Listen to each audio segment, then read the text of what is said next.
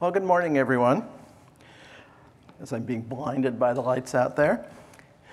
My name is Carl Auerbach. I'm CTO at IWL, Interworking Labs. We're a company that builds tools to help developers exercise their stuff under less than perfect network conditions. I've seen a lot of gear crumble when subjected to conditions that are unusual, but still RFC compliant. That's okay in a developer's test lab, but it happens too often in production. There is no perfect network code. Even the Linux IP stack can be brought to its knees with perverse IP fragmentation. We spent a couple of years working with DARPA on rescue robots. I used our gear to introduce the kinds of network problems one might have during a disaster situation. So think of us next time a Terminator-looking robot carries you out of a burning reactor building. I first encountered the net when I was an undergrad at UCLA during the ARPANET days. I had a student job running a big gray IBM 7094. It was a machine that cooled its memory with oil. It had a dipstick. And like all memory, it sometimes leaked. It had real puddles, and they were really slippery. Our daily operations included a bag of kitty litter and a broom. I got into networking by proximity. That leaky 7094 was in the room next to ARPANET imp number 1.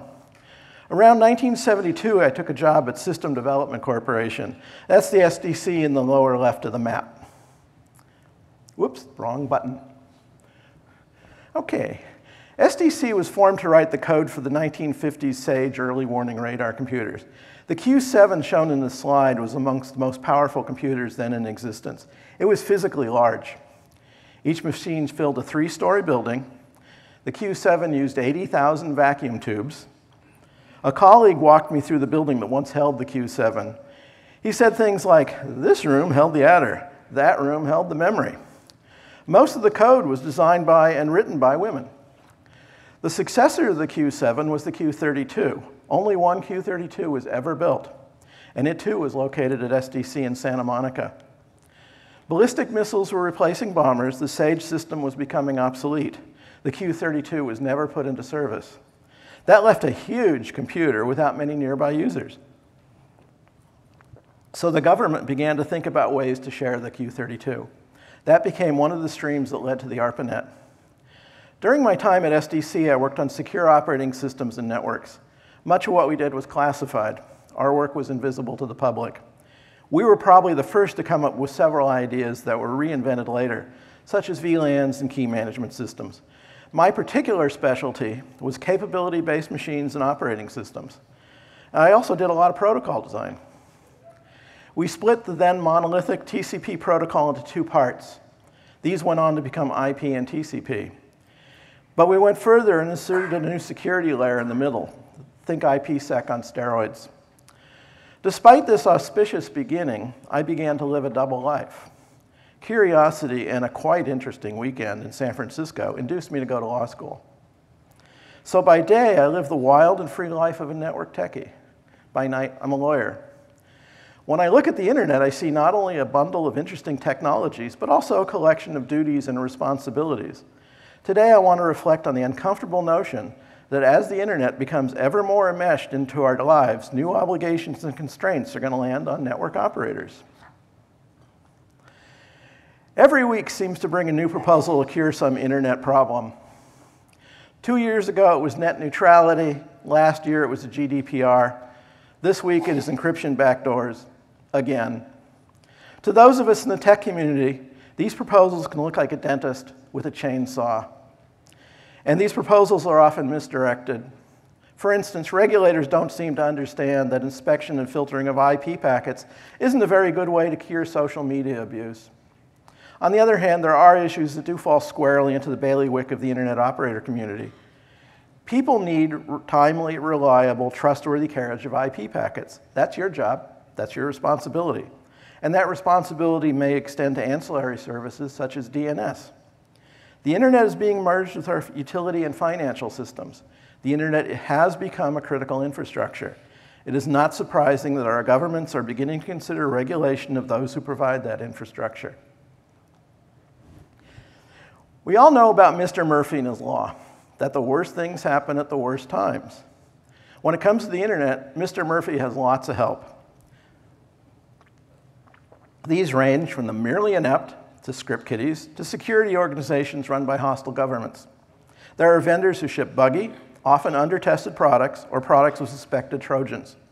And network operations can be complicated. There's lots of room for error. Users and businesses are increasingly entrusting their health, safety, private affairs, and finances to the net. Users are depending on this. It's annoying when we ask Alexa to turn off a light and she says, "Not now." It is far more troublesome when an airline has to cancel flights because of a network problem. And there's a YouTube video showing a doctor using the net to perform remote control brain surgery at a distance of 3,000 kilometers. We here understand that route flaps and errant backhoes do happen. That doctor probably does not. You and I know the net's imperfect. By the way, I live in Santa Cruz. Our power's been out for several days. But you and I know the net's imperfect, but our opinions don't really count for much. The public is starting to perceive the net as a critical utility, and it's their opinion that really matters. When Mr. Murphy's hammer comes down on the anvil of user expectations, who do you think is going to get clobbered? Those of you in this room, the operators. Who is going to get the blame when things don't work? You, the operators.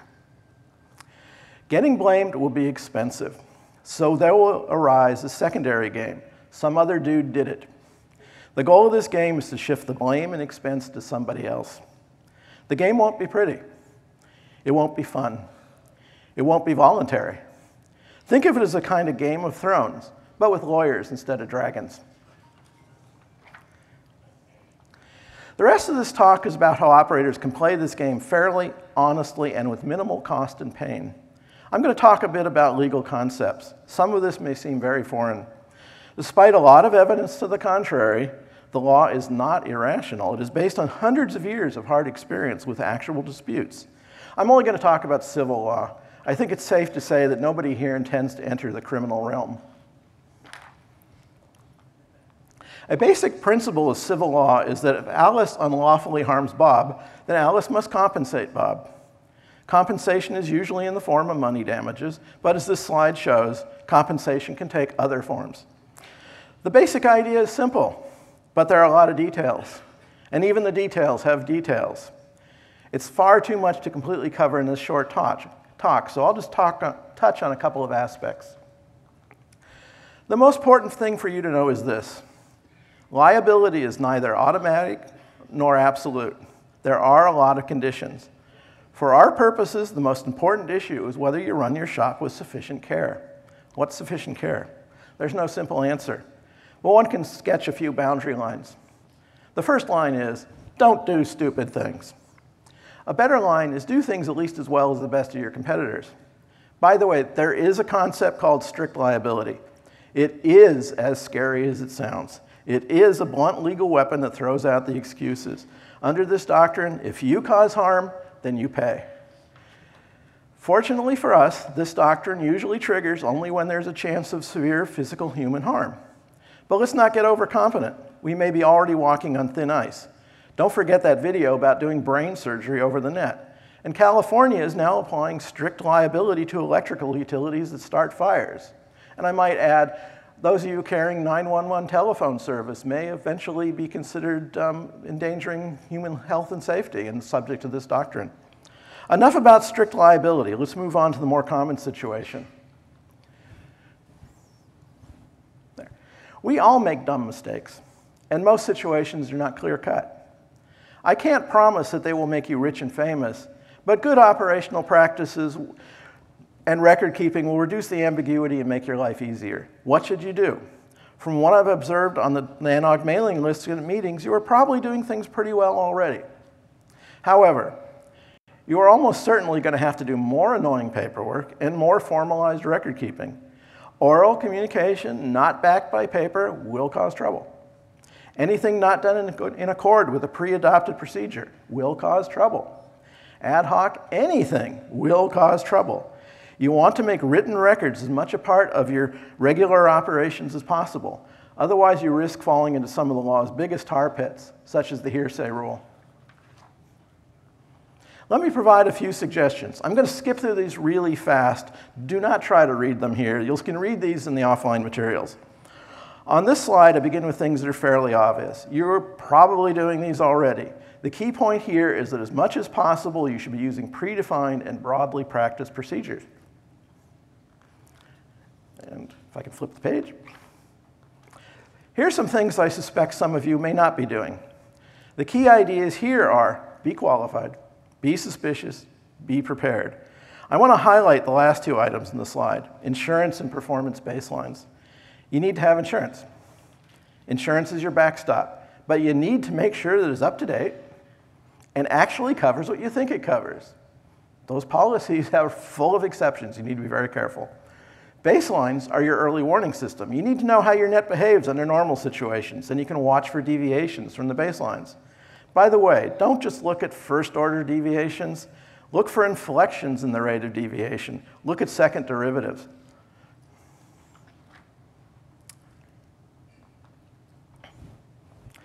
And here are things you're probably not doing. This is a long list. I'll touch on just a couple of points.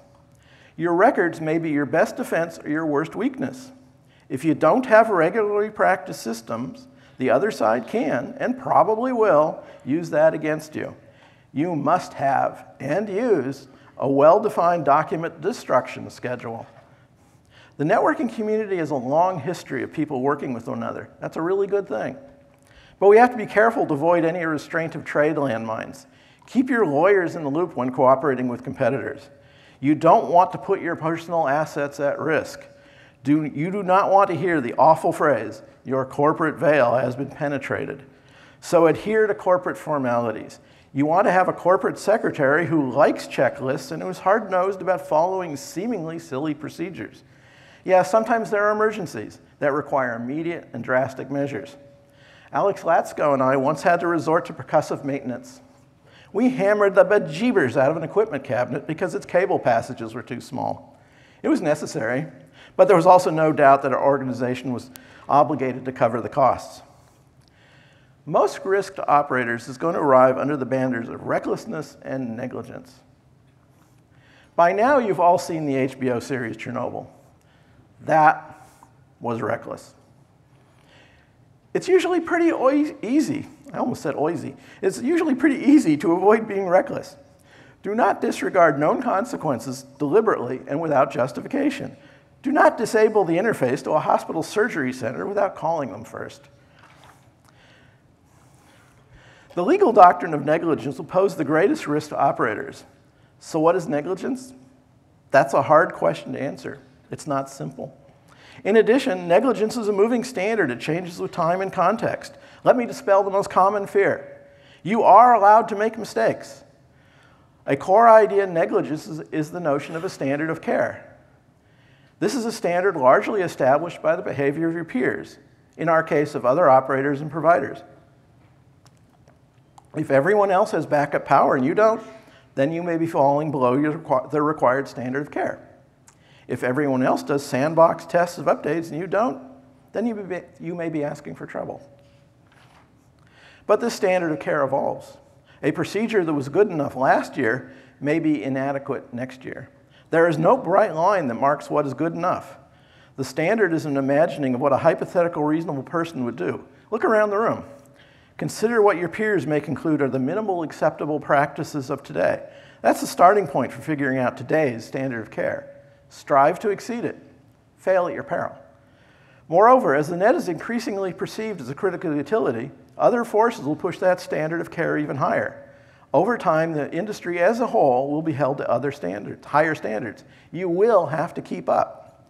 You should build periodic reviews of this question into your management plans.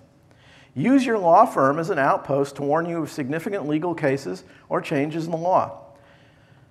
Charter a working group here at NANOG to watch for important events. I've only begun to scratch the surface of the complexity of living in the liability fast lane. Things can get much more complicated. In passing, I'll glide over one complication, proximate cause. I won't go into details, even though there are lots of intriguing examples. There's a famous case about a woman injured by a clock, knocked over by a bomb, accidentally dropped by an anarchist as he jumped onto a moving train.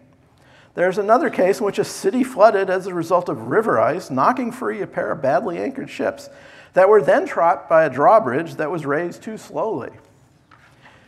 Sometimes your mistake won't affect anyone until events have passed through several downstream intermediaries.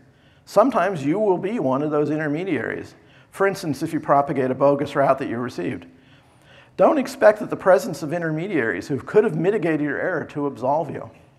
Nor are you excused if you are an intermediary and your propagation could be considered negligent. This is a prodigiously deep swamp.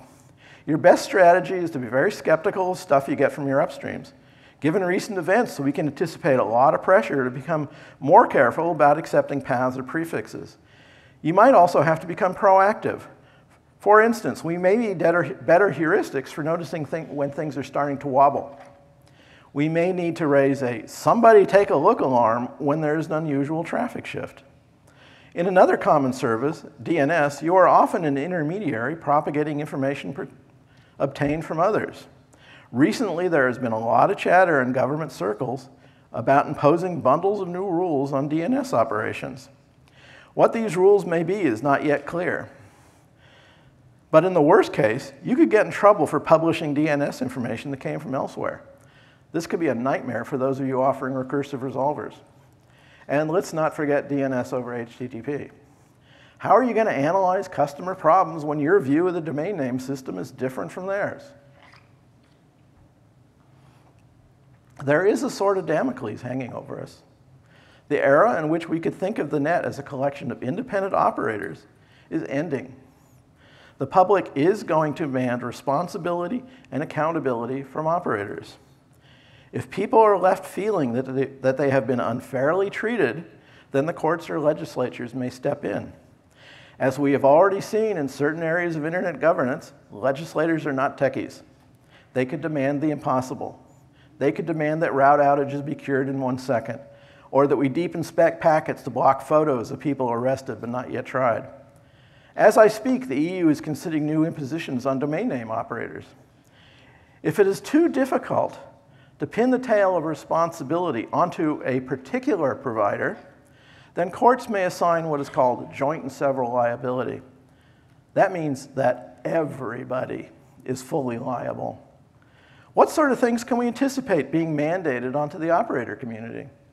Increased liability, mandatory insurance, financial depth requirements, imposed procedures including increased documentation and reporting, equipment certification by third parties, professional standards for staff including testing and licensing, periodic retesting or supplementary education, regulation via public utilities commissions or the FCC, ownership restrictions, recovery time limits. Third parties might be allowed to step in and take control should that time be exceeded.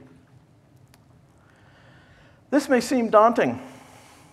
However, other industries have faced similar issues. Use NANOG and the IETF as a place to share ideas, but take care not to trigger laws about anti-competitive practices. Push standards bodies to be more concerned than they have been about failure modes, brittleness, diagnostics, and recovery. Also, begin to create formal and informal links to legislative and regulatory bodies. Begin to think like lobbyists. I've only begun to scratch the surface of the issues that are going to rise as users, governments, and courts increasingly perceive the internet as a critical, unified public utility. Arguments that the net is composed of independent cooperating providers are most likely going to carry little weight. Those arguments will be crushed under the bulldozer of the public need for dependable service and accountability. Rough times for operators may be coming. Some of this will be undeserved. Some will be. Don't try to evade the responsibility. Don't play some other dude did it. Be open and honest about the internet. About internet problems and difficulties. Openly work for solutions. You are the supreme experts in getting IP packets from hither to yon. Manage that expertise carefully, and you will have influence. You now have a window of opportunity to shape much of the law and regulation that is almost certain to land on you. I urge you to take advantage of that opportunity. That window will not be open for long. Before I conclude this talk, I want to take a moment for something completely different. The issue I want to raise is this. As a utility, network operators, especially those providing services directly to consumers, are going to face time to repair pressures. Over the years, I've owned or raced a lot of sports cars. I've had a slew of 1960s Italian and British cars, and more recently, I've had BMWs and a fairly new Miata. The differences are qualitative. Those old cars would always have something wrong or out of tune. The toolkits for those old cars were primitive: screwdrivers, pliers, wrenches, and especially hammers. The tools we use for today's networks are equally primitive: pings, trace routes, and other things that were invented decades ago. Automobiles have changed.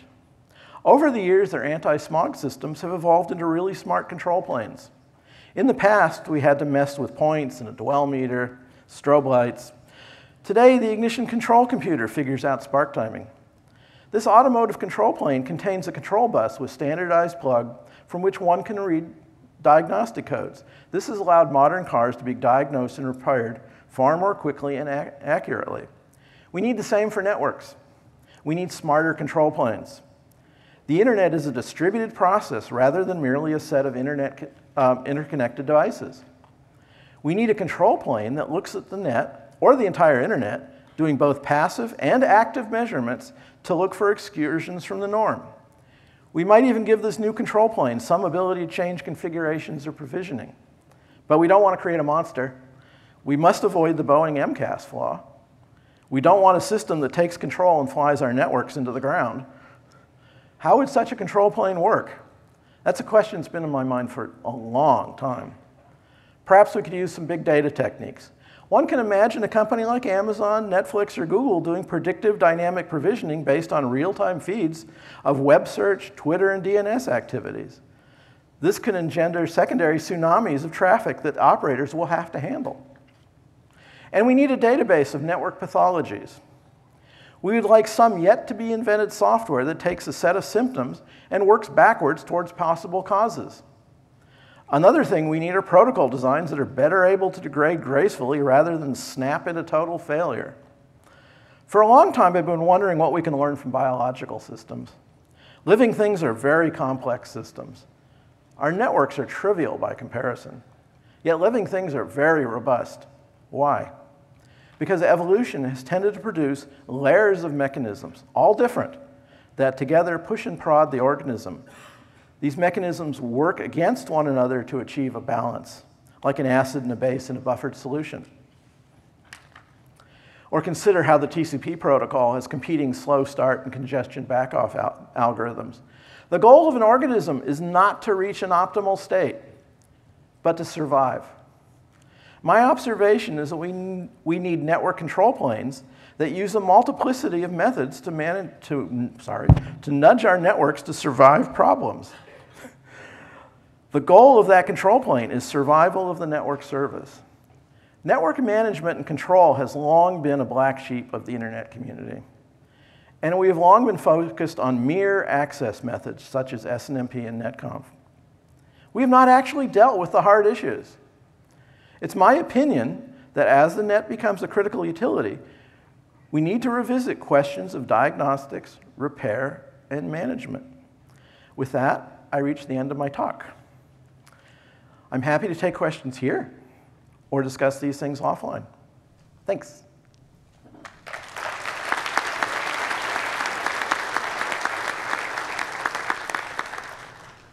Ask away. Hi, Eric Osborne. I'm unaffiliated at the point.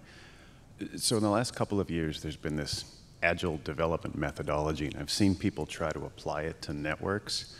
We heard yesterday, move fast, break things, and fix them, which is a famous Facebook line.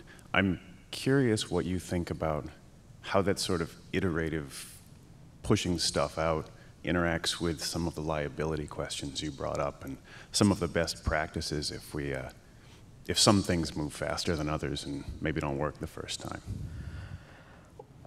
Oh, the microphone's attached here, not there. Okay. I'm not myself particularly a fan of Agile. I came up in the think about it first and then write it and then carefully test it afterwards, but do a lot of testing as you go. So I'm kind of a hybrid. I think it's going to The answer to that's going to be evolutionary in the sense of courts are going to figure out what is good enough. We've just been carrying on a dialogue about self-driving vehicles. What is the right kind of testing for self-driving vehicles? If you drive the car through the same course 100,000 times, is that really testing it? Or is that just doing one test and just reinforcing that same answer? Because you really want to start varying tests. If you're going to do agile development, you've got to really think about how you are varying the tests from one to another. You're trying to induce problem conditions. For example, one thing we all know is that if you're programming in C, everything in networking is done with unsigned integers. But if you don't say unsigned, it's a signed integer. So you got that high-order bit that flips over. And there's so much code that fails when that high-order bit flips over. So you need to build into your testing test cases that start with negative numbers in a signed form. You want to test all of those rollover conditions. And a lot of people don't do that. You have to be really perverse and want to break things. In fact, that's what our company does, is we build tools to help people do that. So the answer to your question is, I don't know where it's going, because we're kind of just drifting here, and the courts and situations and people who are suffering real harm are going to create the context in which we make these decisions. Does that answer your question? Yeah, that's good. Thank you. Okay. Who else is out there? Okay. Have I finished? I guess so. Thank you.